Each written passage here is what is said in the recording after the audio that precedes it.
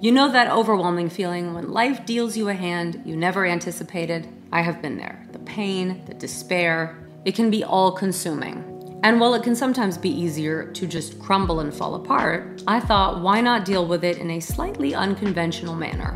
Have you ever felt like your mind is just an unending episode of a terrible reality show and you desperately need the remote to switch it off? Enter the imaginary brain sponge technique. Picture this. Actually, don't picture this. Let me get a sponge. Now picture me trying to metaphorically erase my negative thoughts. Very silly. Hopefully nobody's watching me. But oddly, very helpful. After the scrubbing madness, here's the fun part. Once your brain has been cleaned of thought, you scribble back only the good stuff.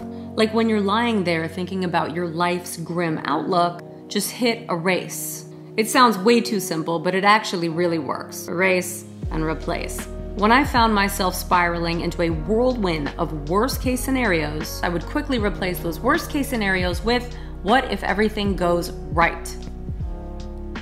It may sound elementary, but for me, it's been a lifeline. I even went to the lengths of using a Sharpie on my arm, writing, "I am healed," so that when the doctor went on with his doom and gloom prognosis, I would just flash my arm in the air so that I could read, "I am healed." And that muted the doctor's words. Fear is a weird beast.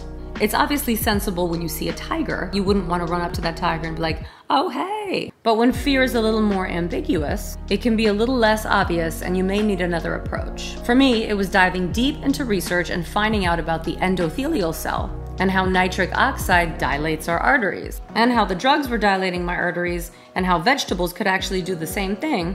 And I will get to the food protocol that helped save my life in a future episode. Next fear, side effects of post-transplant medication. Next action I took, researching how I could counteract the side effects of the medicine using food and supplements. To me, action is the antidote to fear.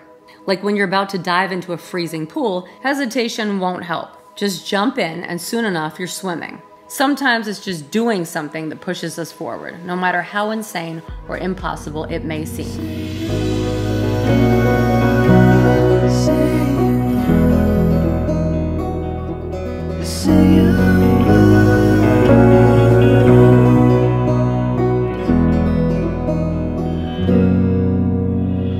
I'm used to give up 100 times.